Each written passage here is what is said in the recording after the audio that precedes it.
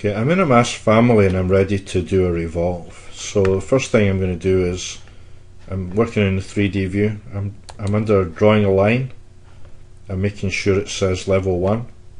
And what I'm going to do is place a option here. Let's say I want at least 10 feet head height.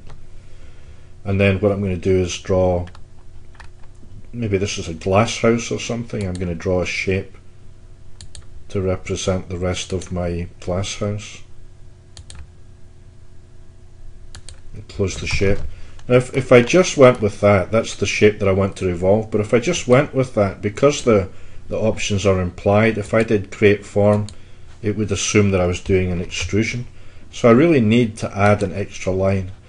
And the way that I draw it, the direction that I draw it in matters. In that if I draw it from left to right like this, think of it as I'm pointing my thumb in that direction, and the fingers represent the direction for the revolution. So if I want to think of it as going like that in a counterclockwise direction, because I drew it from there to there, it's counterclockwise.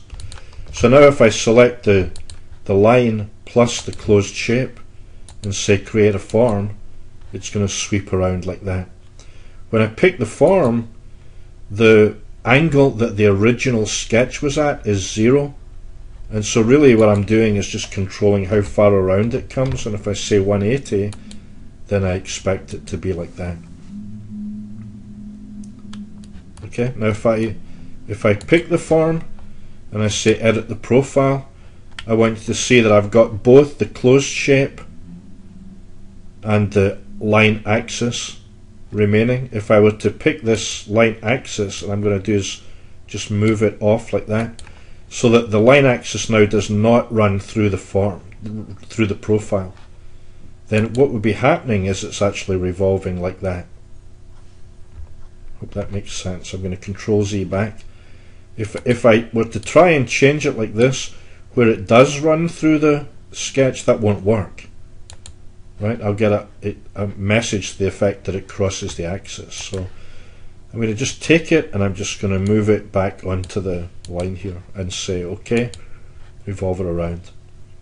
The other thing would be that I can actually edit the closed profile that's giving it shape. So if I say edit profile, if I were to do something like say delete this, and I'm going to put in an arc,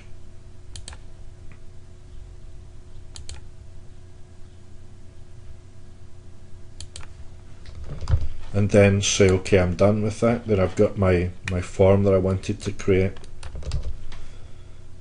And I can see this form in 3D. So that's the revolve. Think of the things to remember are that the direction in which you draw the line will affect the angle at which the rotation takes place. So if I draw left to right, it'll go, pointing the thumb along, it'll go counterclockwise. If I drew right to left, it would go clockwise, the other way, the other direction.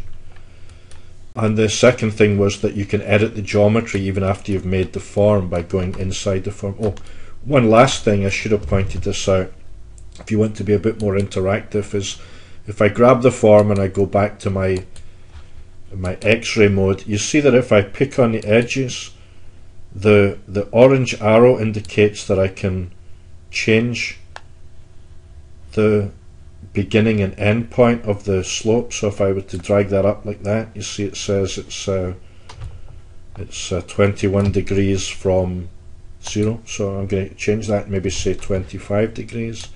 And similarly on the other side here, you see that I can pull that up to change the